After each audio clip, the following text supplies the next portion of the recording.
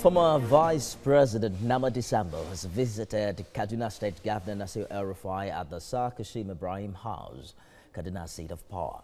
The visit, according to Namadi Sambo, is to commend the governor on his governance strides in the state. Our correspondent S.M. Makende has the story. Former Vice President Namadi Sambo being ushered into the council chamber at the Kaduna Government House by the governor.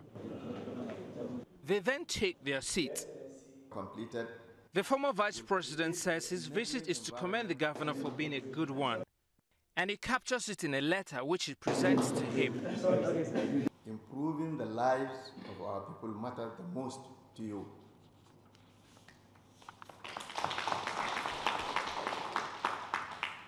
It is also heartwarming to know that you are resolved to complete all projects initiated by our administration among the various projects you have initiated that will surely contribute immensely toward the sustainable development of the state.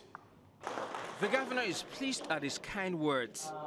El-Rufai says their relationship dates over 4 decades. You and I have a long history. He describes Namadi Sambo as an elder brother he has a lot of respect for, especially because of projects credited to him while he was governor of the state, such as the ultra-modern government house.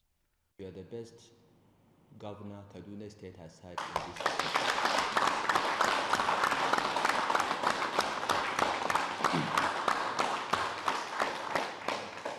Some governors created problems. You tried to solve them. Some governors engaged in appeasement. You tried to reverse it. The former vice president is seen off by his host. Efforts by journalists to know more about the visit ends in futility.